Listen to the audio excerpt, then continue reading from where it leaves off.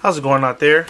Welcome from H2TechVideos. Today I'm going to be going over an updated version of the Galaxy Tab 2 7.0. There was a software update that did come out where they did make a couple of changes to how the tablet operates. And so for those of you that are new to it, kind of want to just go over some of the things that have changed just so you are aware and you can enjoy using your tablet. So the first thing, so down here you used to see a little clock icon and you would tap there and it would bring up your settings and it would show you your Wi-Fi and when you download things. And basically they've moved that. It's no longer down here in the corner. It's at the top now. So if you take your finger, I'm using the stylus to mimic a finger here, and you just slide down from the top, this actually brings up what's called your notification section. So everything that was down in the corner is now up here. And you have all these are what are called switches. So your Wi-Fi, GPS, your volume, your screen rotation, power save. And if you swipe to the left, you have even more: Bluetooth, blocking mode, driving mode, and sync, as well as your auto and screen brightness. And your settings wheel is now up here in the corner. So all those options are now at the top. And so as well, if we do rotate the tablet sideways, it's up here. Okay, see that? So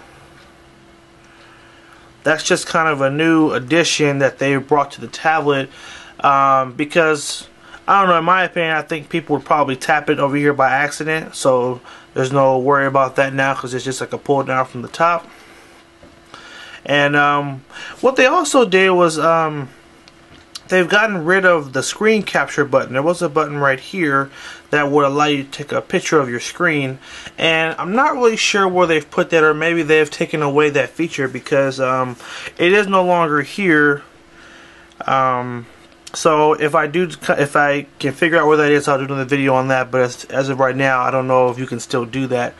But that was one of the biggest changes. You still have your multitask button. This actually allows you to bring up any apps that are open, and actually if you notice, that has also changed too. Let me open that up real quick so I can show you. Let's just open up Words with Friends, open it and close it, and then we'll open up the Play Store, and then we'll close that, and then we'll open up Dropbox, and then we'll close that. So now when you press the multitask button right here, it no longer pops up in the corner. Before, it was just a list on the side here. So now what you have, the list actually goes across the screen, and if you're in portrait mode, which is straight up, you'll notice that now it does take up the whole screen. And what's cool is obviously you have a couple of new options down here. Okay, and this middle option here is Google. Specifically, it is your Google Now.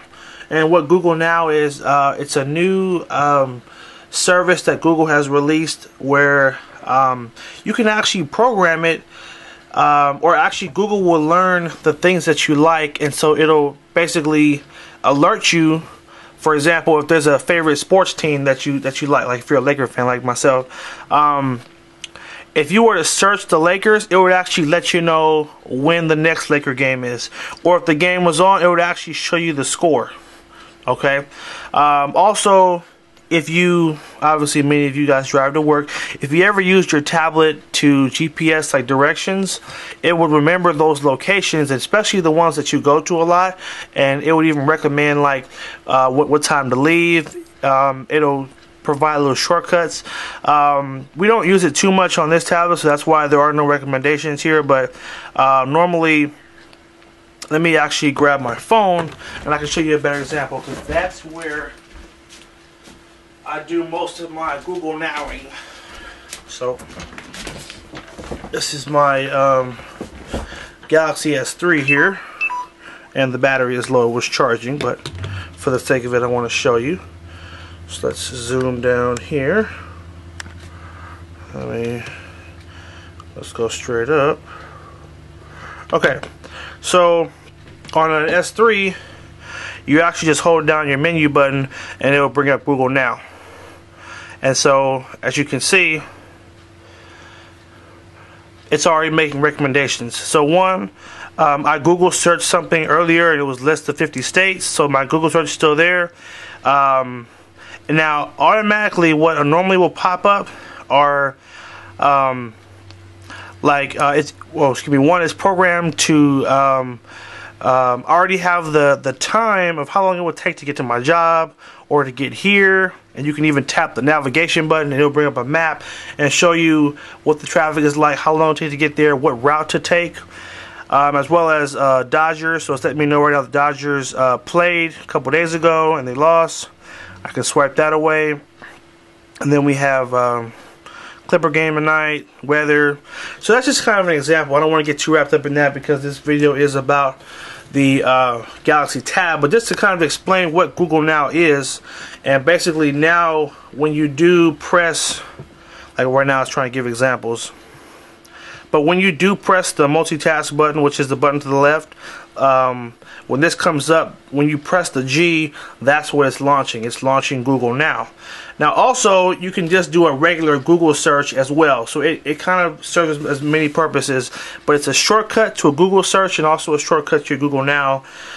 So again, favorite sports teams. You can also set it to look through your emails, and if you have like a shipping notification about a package or flight reservations, it does a whole lot. More than I can probably explain in this video because I want to keep it simple for you guys. But that's what that does. This button right here takes you right to your task manager, and this is very important because what I normally do is go down to the RAM manager, and if you tap clear RAM, what it does is it'll actually close out some programs that are running in the background, so your tablet will run faster. So that's a great thing to know and use. I use it every day because a lot of times things are running and you're not even aware that they are running, but they're slowing down your device. Okay, so let's close that out. So again, when we tap that button, and now these apps close the same way they did before. You can just swipe them away, and that's how you close things out, or you can just tap it and it will take you right into that app. Okay, now what you can also do is you can just tap the trash button and that will close out any of those apps that are running. So maybe you got 10 apps running and you stopped looking at one of those apps a long time ago, or most of them you just want to just start fresh. You don't have to swipe them all away. You just tap that trash can and it closes everything out for you.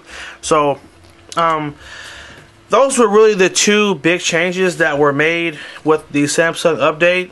So we got the notification bar now being at the top, as well as the multitask screen does look different and does allow for some different options, expanded functionality there, and again, them taking away the screen capture button, which used to let you take a picture of your screen.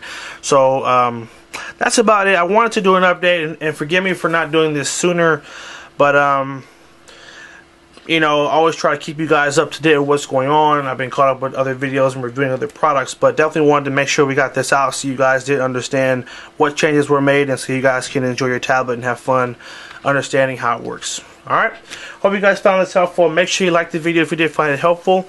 Subscribe to H2TechVideos and check out my new website, H2TechVideos.com. I've just kind of remodeled it. It looks a lot nicer, has more tutorials and more helpful links, so make sure you check it out.